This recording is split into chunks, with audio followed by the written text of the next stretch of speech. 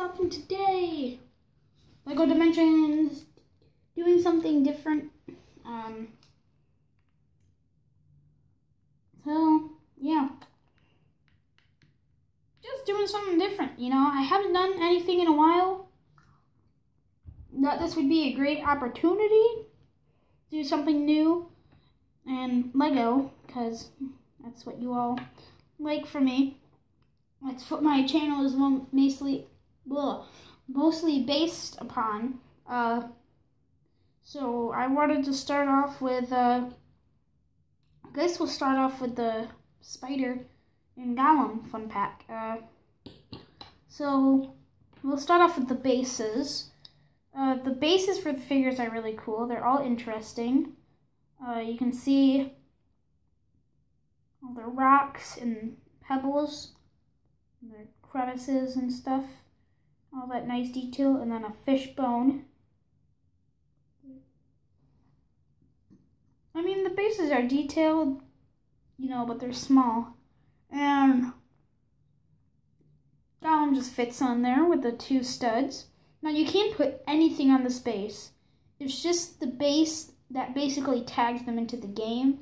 So, say if you wanted to put, I don't know, you could literally put anything. I just got this Mixel today, and I probably will be reviewing him.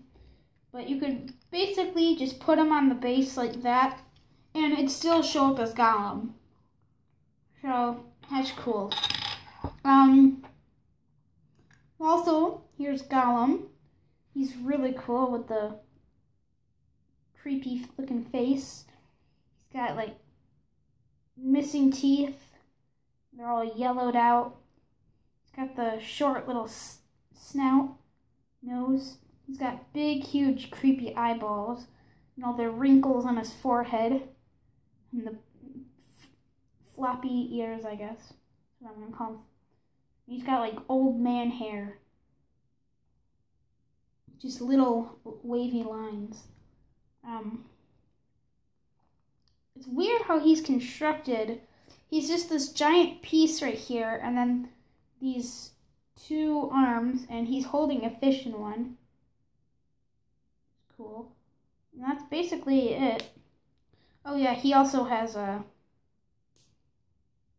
like underwear, I guess.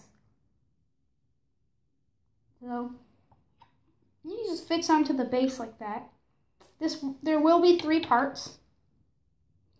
And then this is the spider that it comes with. This is Shelob the Great. She is really cool. Start off with the head. The head can move up and down. And there's these 2 little holes for her eyes. And these are like her fangs on the side. Simple up and down. The legs, 2 of the legs are reversed the other way. So, unlike the rest of these legs, which come up and then down with the tooth pieces, these ones go up. They go up and up again for like the front 2 legs that are used for like slicing downwards, like sort of like slashing motion. So that's really neat. You've got this nice back that kind of steeps backwards and then steeps up again, kind of like a nice flat body, just like a spider has. They're using this cool car piece or ATV piece for the back of him, for the back of her, sorry. And then 4 of these translucent yellow studs for the back. With these bases, they don't have pictures on them. Did I spit? Sorry. And these ones for the vehicles, you actually just have to put them on the base, and it'll say in the game once you put the figure on, it'll start off with the build. Now the builds aren't actually in the instruction booklet, just the figures. It just shows you how to build these guys, but not this. You have to build this in the game. So, yeah. Next one is Cragger. This one's really cool. It's got the nice flame design here and here at the bottom.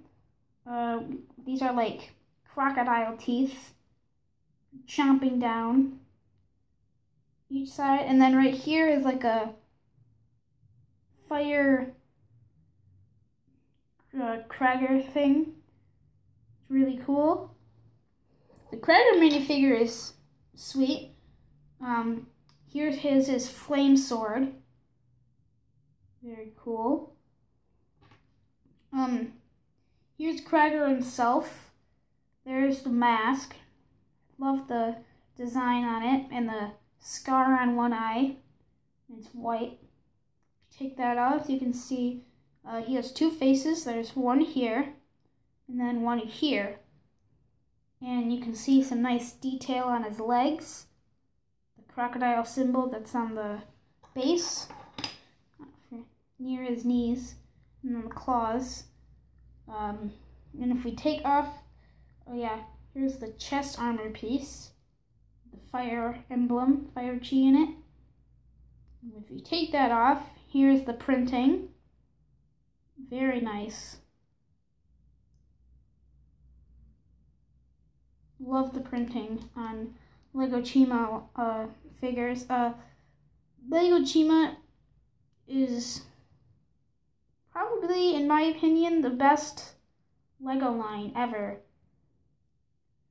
It's basically mixing like city with animals, you know what I mean? Like there's all these cool vehicles and they're like all animal style to represent whatever animal they are. So this is the only review where I'm reviewing the figures. The other reviews will be on actually the other builds, because there's 3 builds for each of these vehicles. So here's Cragger's. This one's by far my favorite out of all the vehicles I have. Well, besides the turret. This thing's really nice. It's got 6 teeth up the front of it, right there. And then it's got this rigid, like, snout piece. It's like a rock in a lime green color. Well, not a lime green. It's like an olive green. And then there's 2, like, little studs for more teeth, I guess. You got this nice dark green streak on each side underneath the eyes. There's an actual steering wheel right here. Well, it's not a steering, it's just a handle. You can actually put Cragger on it, even though it's not intentional. You can actually fit him on it. Put him in.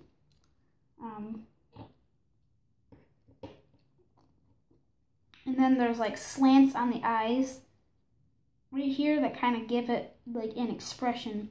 And that's another thing I like about Chima stuff. There's these flames coming off each side. Really neat. And then there's this big, huge engine on the back. And there's also these binocular pieces. I don't know what they'd be used for. Maybe more like something to give it speed. I don't know. But I just love the design of this. Really neat. So, yeah.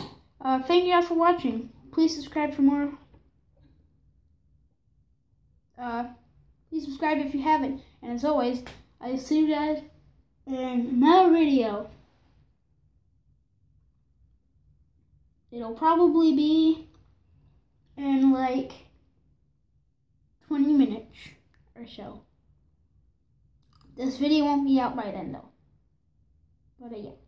So thank you guys for watching. Please subscribe for more. And as always, I'll see you dudes. I messed up. I'll see you dudes and girls if you're watching in another video. Peace out.